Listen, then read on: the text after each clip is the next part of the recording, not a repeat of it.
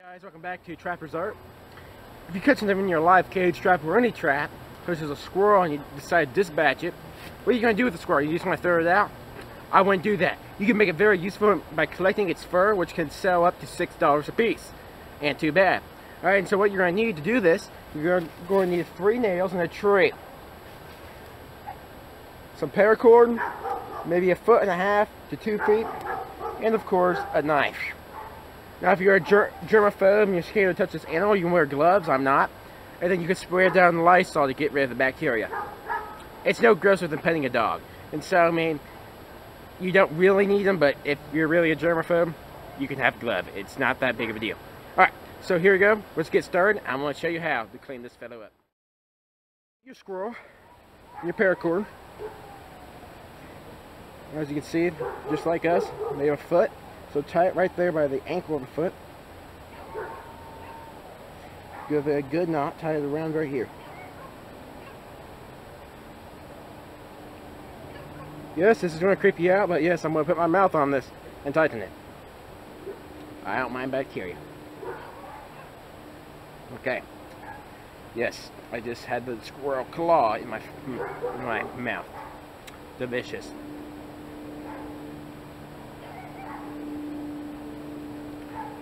Tie it 2 times at least. 3 would be even more smart. Just a normal knot that you would do when you're tying your shoes. Alright, make sure it holds. Good. Do the same thing with the other foot.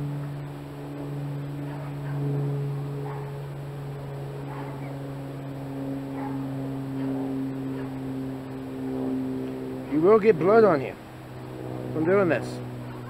So, like I said, if you're a germaphobe, you're going to want to wear gloves.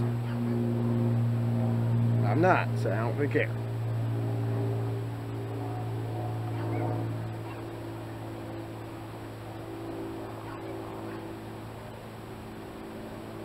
Oh, just lost it. Redo this knot here now. Messed up. This is a pretty decent sized squirrel, so walked up and through the squirrel's ramp of snares. It's a log that goes up a tree and you set snares on it, so when it runs up the tree it gets stuck in the snare. And then I took my 17 caliber BB gun, pellet gun, and shot it, and there he is now. It's the best way to dispatch of a squirrel. Right in the head.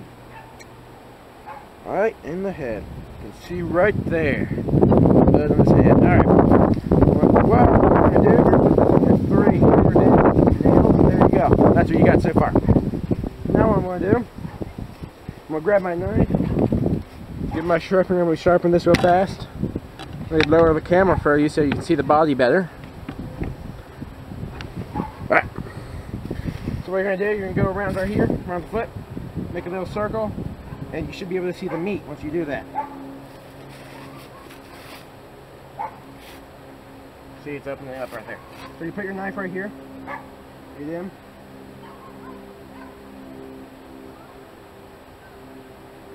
Get it into the flesh and the hide here. And cut. Cut. Just cut all the way to the other side of the leg. Go through the anus. There's up here.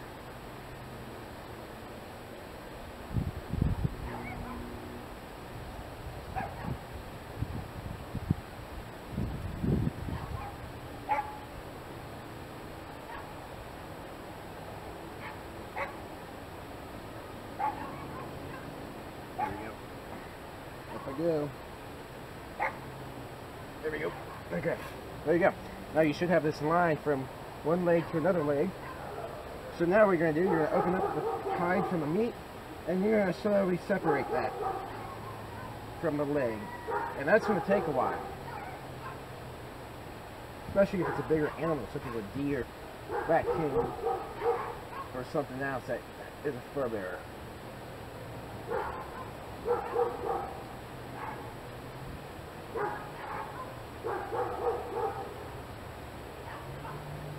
So you keep doing this around here.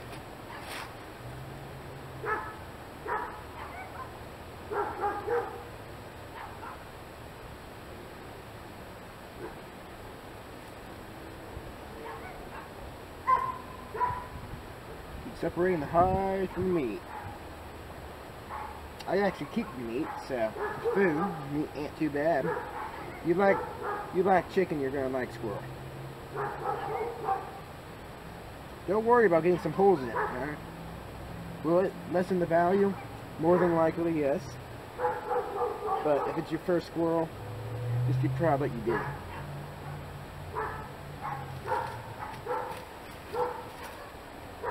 As you can see, I almost got this entire leg covered. I'm done.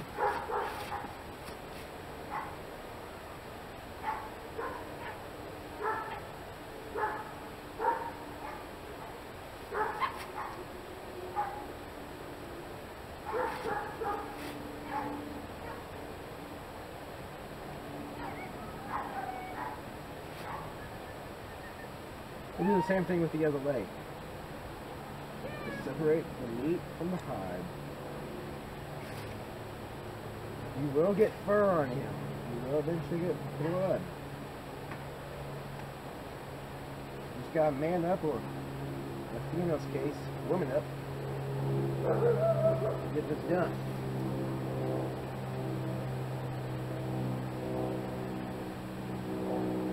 Ain't that gross? I kid you not. You think it'd be gross, but it's not. Ain't too bad.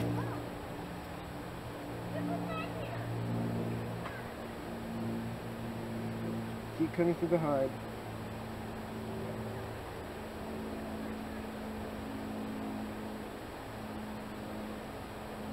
Right in the meat.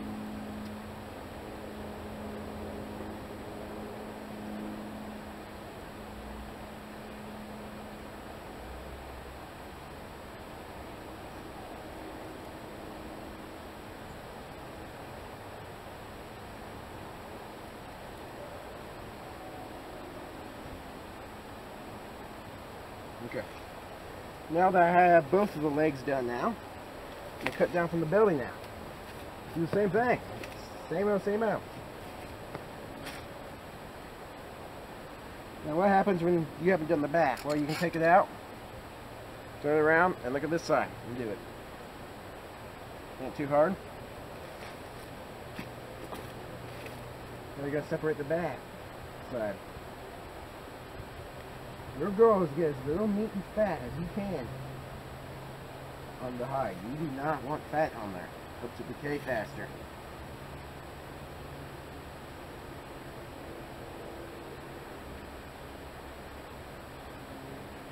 Professional trappers use something called a skinning knife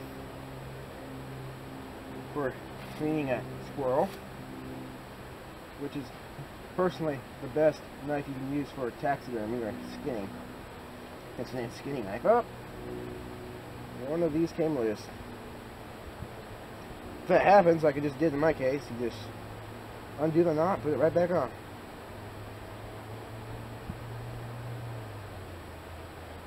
Put my knife down so I don't cut myself and get infection. I failed to mention, if you have like a cut in your hand, wear gloves because you don't want that bacteria getting into you. Yeah. Is it really that dangerous? No. But let's say fur gets in your cut and just stays there, you know, it's not good.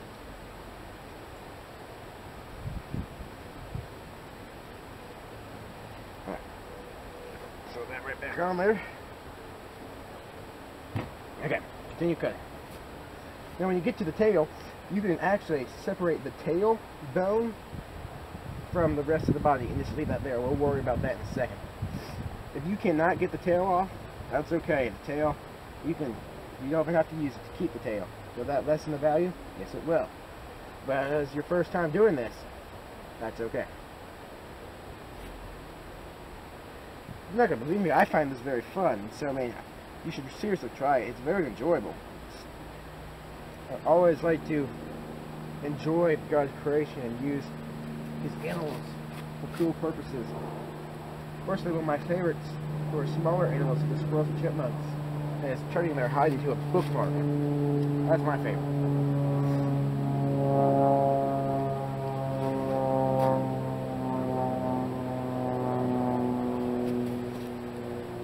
So it's the same thing. You Just keep going. Separate the hide from the meat. Just keep going, and once you get down to the hands, you do the same thing to the hands that you did to the feet. You're not quite there yet. So for sake of your time, I'm going to turn off the camera, and once I get down back to the hands, I'll restart back up. Alright, I'm now down to the arms. It's pretty much the same thing with the legs, minus we do not cut the same area. We do not cut the arms like that. We do getting off the foot.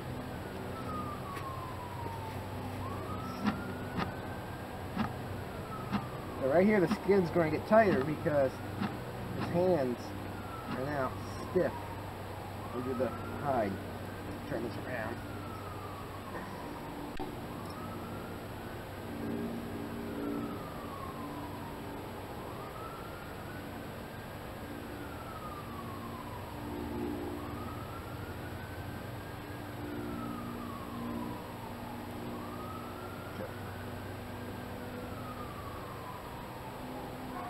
This is the head right there. You can do the head and the arms pretty much at the same time. Now if you want, you can actually tug down a little bit and it should just come right off. Look at that.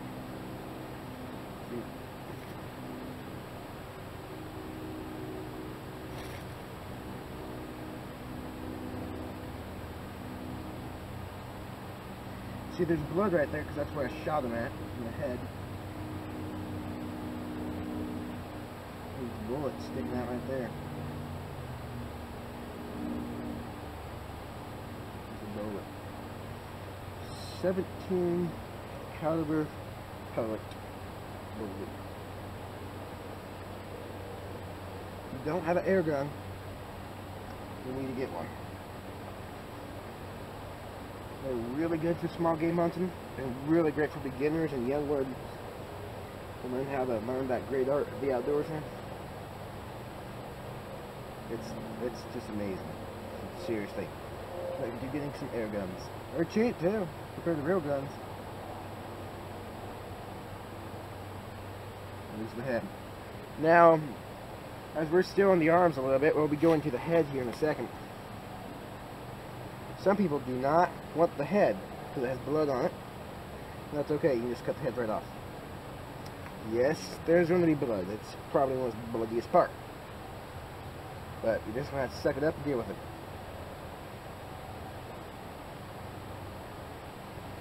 Okay. Pull down a little bit.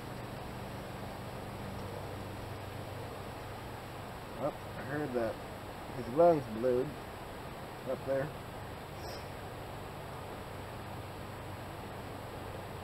Oh, I cut into its arm a little bit.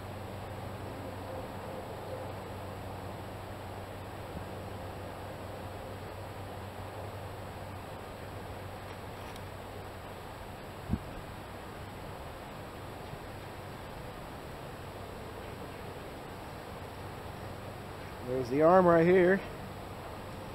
And this a little bit. Don't cut into the meat like I just did. Try your hardest not to do that, especially if you plan on keeping the meat. Alright. I'm actually going to poke a hole right here, and it's muscle and fat. Poke a hole. This part most people don't like, but suck it up and deal with it. Put your finger in that hole and pull that hand out. See how I'm doing that? Just pulling out the arm. There it is. Yeah. There you go. Careful, don't call yourself. I got one arm out.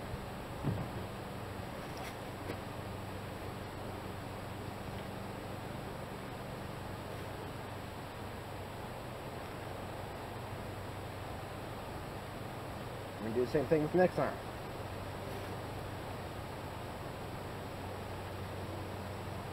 We'll turn it back around.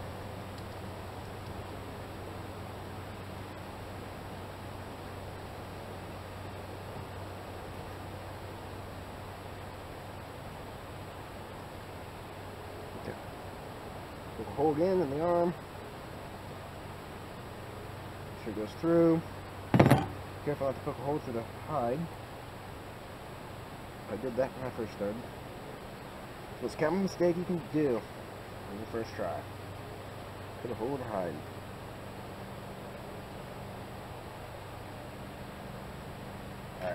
hand out. Both hands are now out. Now I want to get the head. Now if you don't want to use the head because it has blood on it, you can quit now and just chop off the head. But I want to keep going. At least try to. Now I'm just separating the hide. Now this part's going to be a little bit more gross than the rest. Like I said, there's a lot more blood. And I'm just going to have to suck it up and deal with it. You see, look at all that blood.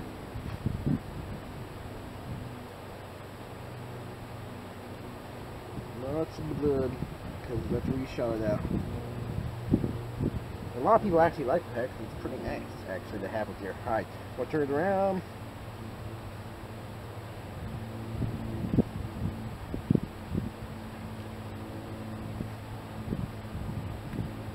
Won't pull down a little. Now, if it's too bloody like mine, you can't really see too much. So obviously, you're going to have to guess, sadly. Try to just feel for it and just watch more blood come out.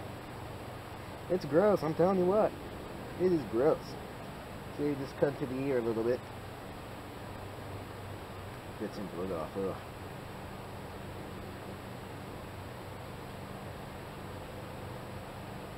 Some people actually hit the animal on the head with a stick and knock them out. And hit it again just to be sure it's dead. And so you don't have to worry about the blood. I mean, you might have a little still.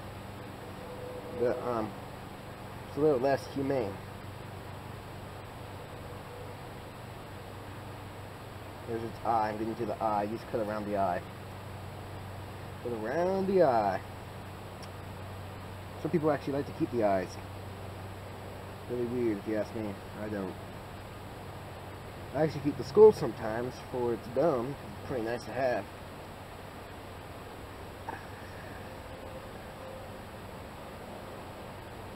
Now when you catch it in a live cage trap, obviously you're not going to be able to hit it in the head, so a gun is the only way to go. Some people, a friend of mine, actually he traps raccoons with a live cage trap and he drowns it in a trash can. Fills up the trash can with water and just leaves it in there for about 10 minutes and just drowns it. And he is not outdoorsman, let me tell you, but it's actually pretty smart. Almost done here, but it's very bloody, like I said, if you shoot it. I'm at the mouth now. Alright. Very tail end. Getting it off. Alright, here we go. Mind the blood.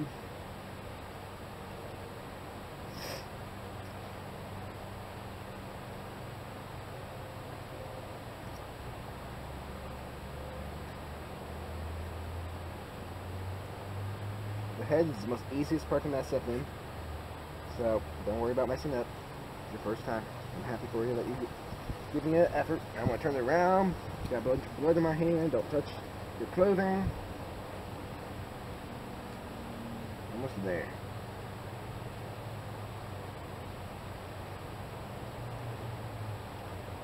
Get the blood off. You can wash it off. I have been known to do that. Sometimes I just leave it on there. I don't mind that much. I actually don't sell most of my fur. I keep it because I kind of like it to have it. Alright, we are done. Alright, there's the carcass. I'm actually going to leave that there because I'm going to clean it up and eat it. Alright, let's focus on now the pelt. Look at that nice little hide right there. Beautiful. I want to turn it inside out so you guys can see what it looks like. It's going to be a nice fur, I'm going to tell you. It's nice. Blood on it, but that's okay. I can handle a little blood.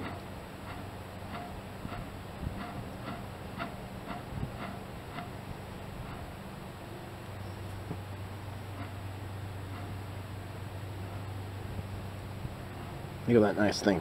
Now we still have the tail to do. Some people actually just leave the tailbone in there. I don't know what I have to say to that, but I would not recommend doing it. What you do, you just push that tailbone out as best you can. If you lose the tail comes off. That's okay. Sometimes you can use pliers, which I don't have any on me right now. Normally I do. So like you separate the tail meat. Now that I got the tailbone out, or at least most of it, if you cut off the tailbone, like you mess up and some of it's still in the tail, it's not that big of a deal. It hardly has any meat on it, and so you don't have to worry about that. Just leave it in there. I'll show you, we're going to preserve this so it doesn't rot away. And so I'll show you how to do that in a little bit. So now your objective is to remove all the meat and fat as you can from the hide. Like you see that big old hunk of meat right there. So your goal right now, when you clamp your animal, is to get off all this meat that you can. This is when the fleshing knife comes in handy. A fleshing knife is designed to get all the crap off the hide.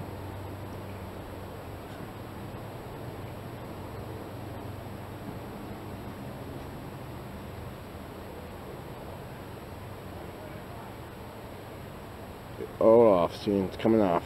Take a little bit. Takes time.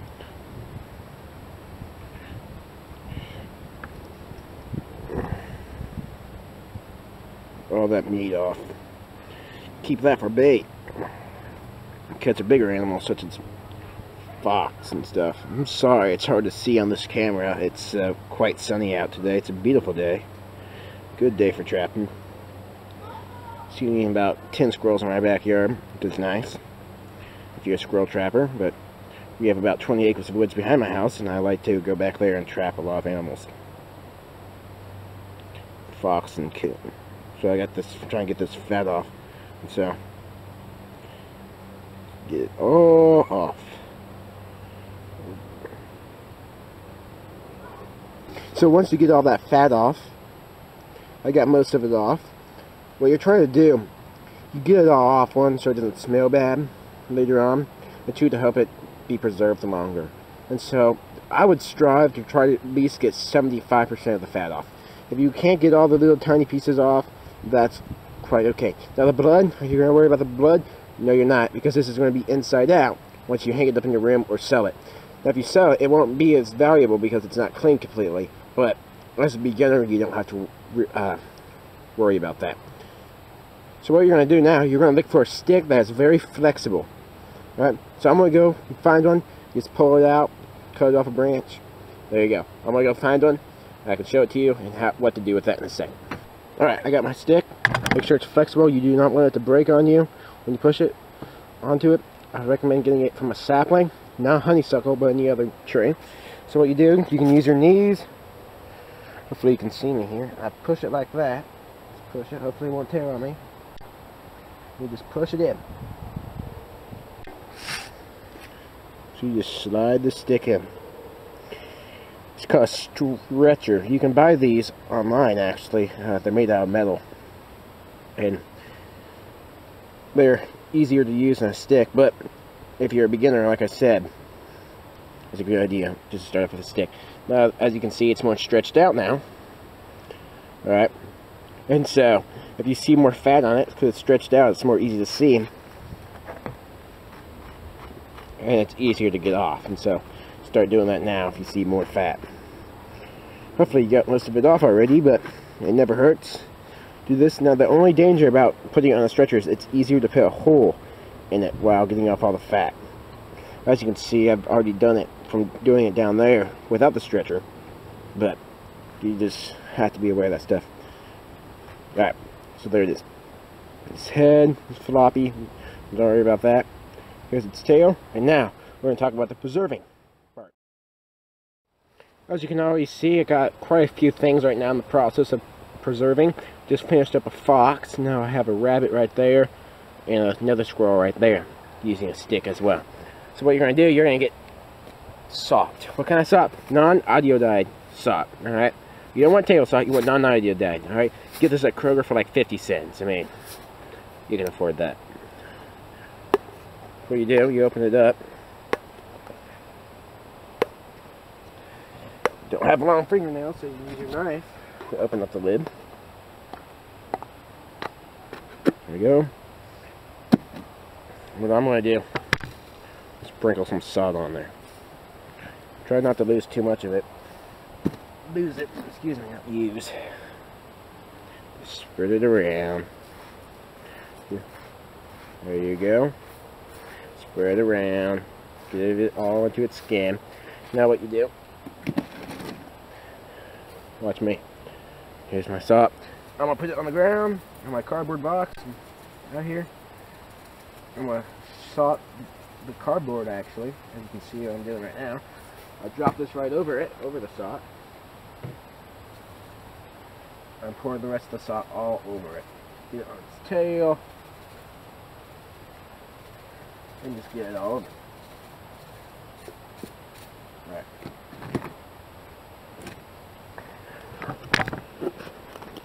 So over that big bad boy. So that is your girl. Now what you're going to do, you're going to leave it there for a few weeks. If it's raining out and you catch your animal and it's all wet, 2 weeks, 2 to 3 weeks. And then if it's not rainy, try a week to 2 weeks. And so just leave it there. You can put more salt on it to just be sure that it does get preserved. And so there you go. That's how you clean and salt and preserve a squirrel. Hope you enjoyed this video. I appreciate your views.